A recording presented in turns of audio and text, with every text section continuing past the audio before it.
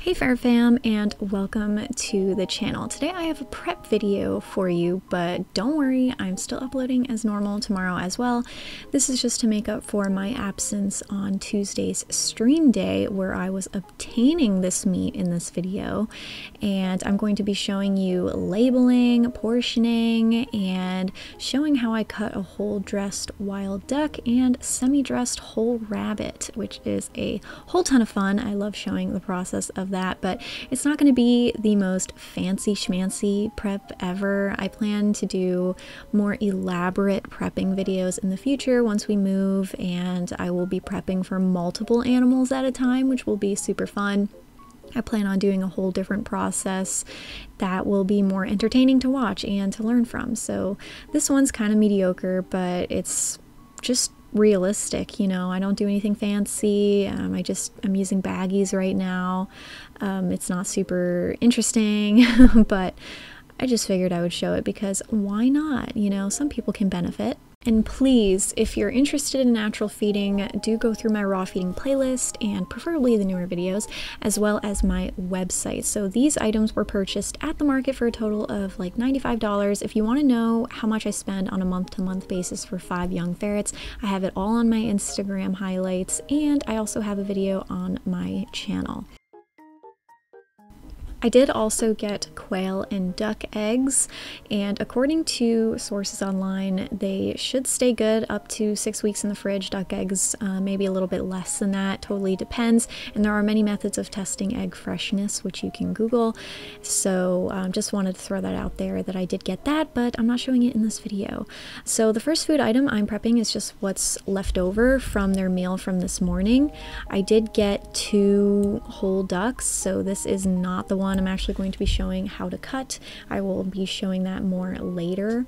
And yeah, so this is also some Cornish hen that I had left over from their meal as well.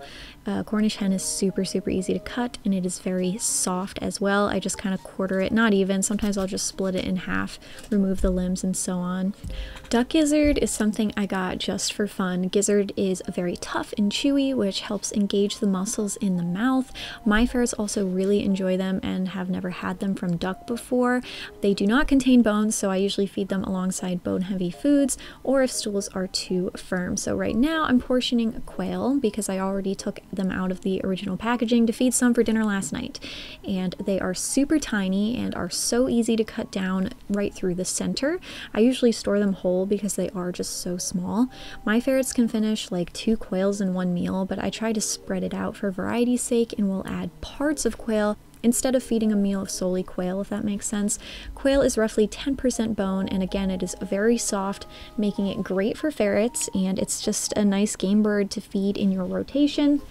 I like to pick up pigeons and or partridge as well, but due to expense, I opted for 2 packages of quail, which totals at about 12 quail. On to the fun part, which is the whole duck. And I actually have a post on my website comparing wild duck that I got from the same place to a farmed duck, which is super cool to see the nutritional and visible differences between the two. But anyways, so the first thing I do is remove the head. While my ferrets like duck heads and brains, it makes Tanji gag, so I'll save it for my raw feeding friends. Then I do the neck and I remove all the limbs, which you saw, as well as the duck tail, as I call it. And my ferrets will eat the wings and the legs with feet attached, and I will store them together as well. These are pretty bone heavy. And now I'm just going to cut the excess skin because there is quite a bit on a duck, and I just split the carcass right down the center, revealing the frame. And if the heart is still attached, it will be fed also. Nothing goes to waste, and it is packed in healthy taurine and vitamins. For this bird, I didn't see any heart on it, unfortunately, but it's whatever.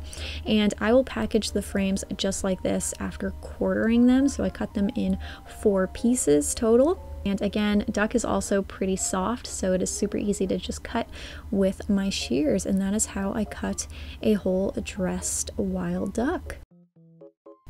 Okay, and the next thing that I'm going to be prepping is duck wings, and they are not a huge favorite with the Ferret crew, but because this particular market doesn't sell duck neck, I was low on options for meaty bone.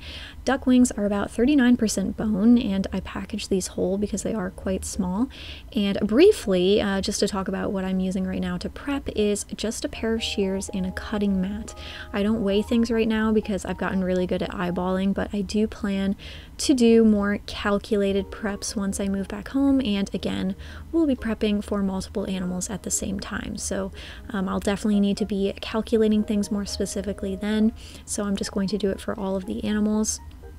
I'll link below the shears that I use. I absolutely adore them and haven't really needed to use a cleaver since I've gotten them, really.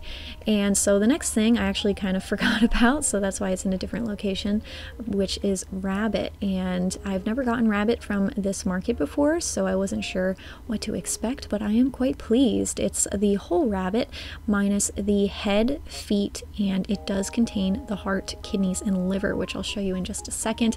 They usually kind of tuck the legs in, and they do this also for like the duck and other birds, just to keep things more compact. I'm actually removing the legs to save for dinner tonight for the humans.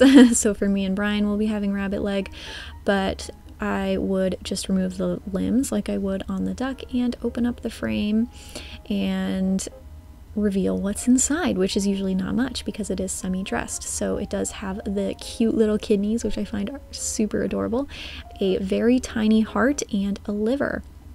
And then you just have like the ribs left over, which my ferrets love rabbit ribs, and some good meat. It just makes for a really, really good protein to feed. And rabbits are what ferrets would normally eat, and they were bred to hunt rabbits. So it is something that I like to try and put in their rotation every week if I can afford it, because it is a pretty expensive protein. But if you can do it, do it.